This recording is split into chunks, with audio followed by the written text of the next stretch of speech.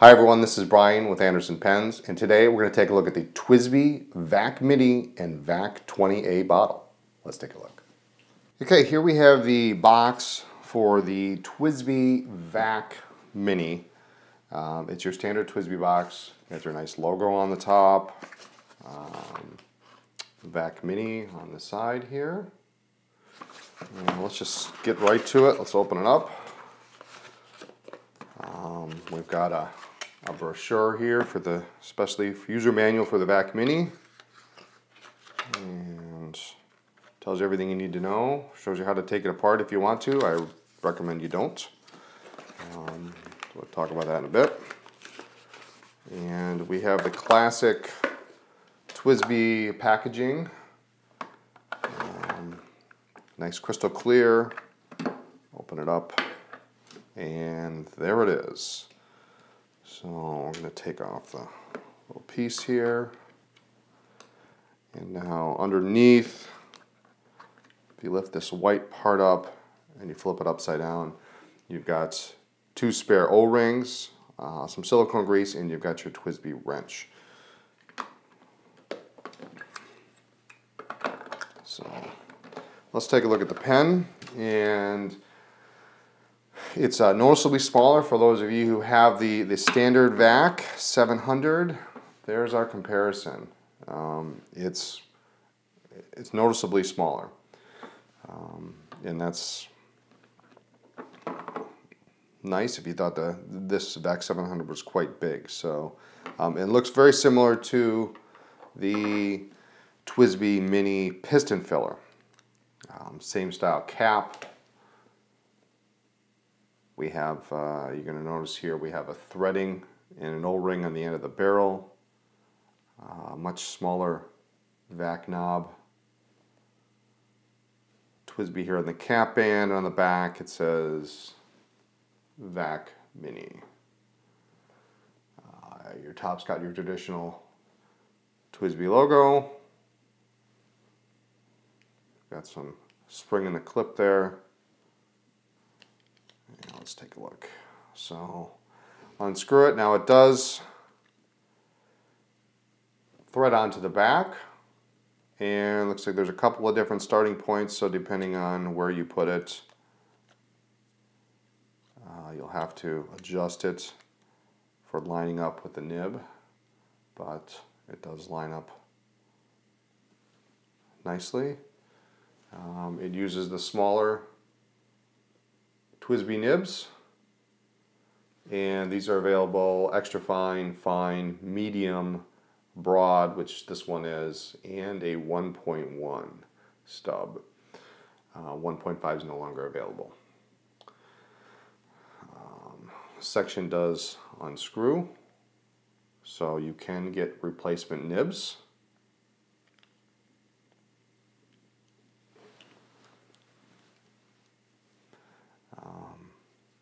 And let's take a look at the mechanism. It's a much smaller knob than on the standard Vac 700. It does have, let's look at this real close here. It does have, if you watch the end of the Vac knob there, that same feature, the ink shutoff feature that you see on the Vac 700. So as we back this off, this allows flow of ink from the barrel through to the section. If you're only going to write for a little bit, after you've filled, you'll have some ink in the section, and you can write, a couple of sentences, a paragraph or two, maybe. But if you're going to, for a longer writing session, you're just going to want to open this up. And this just spins freely. It's not going to allow ink to come out the back or anything, unless you pull it out. And this, of course, operates on the downstroke. So you can see right here, inside the barrel gets thinner here, and as the rod gets down, it opens up, forces the vacuum, and ink will come in. So let's take a look at the bottle that it goes with, and then we'll do a filling. There are new bottles for the Vac Mini, and they come in 5 different colors. We've got black, blue, red, green, and orange. And let's compare, I've got one filled with water here. Let's compare these with the old bottle. And the first thing you're going to notice is the bottle itself is significantly taller. We've got a longer neck on the black cap. We've got this intermediary piece here, and then the top colored piece. Let's use blue. So now, if you have one of the older bottles, there are certain parts of these that do interchange. You can put the new mechanism on the old bottle, and we can put this new section into the old style cap. So it does fit. TWSBI indicates that it's really not designed to work that way, but it does fit. This part here serves 2 purposes.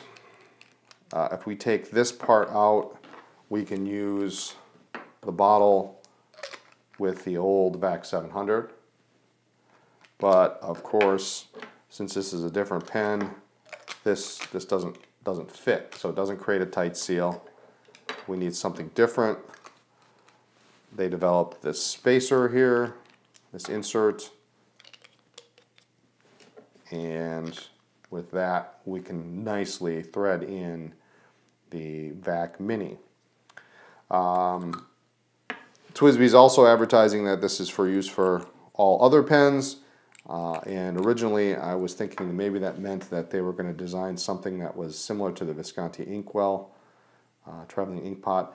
What they actually mean is you can take the top off and you can fill your pen directly from there.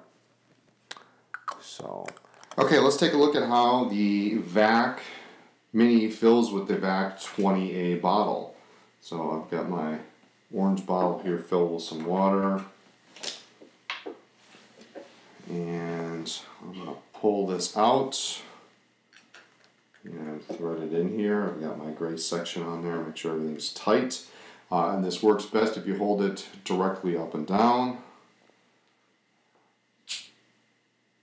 And it takes usually 2 operations of the filling unit to completely fill the pen, similar to how the Vac 700 was.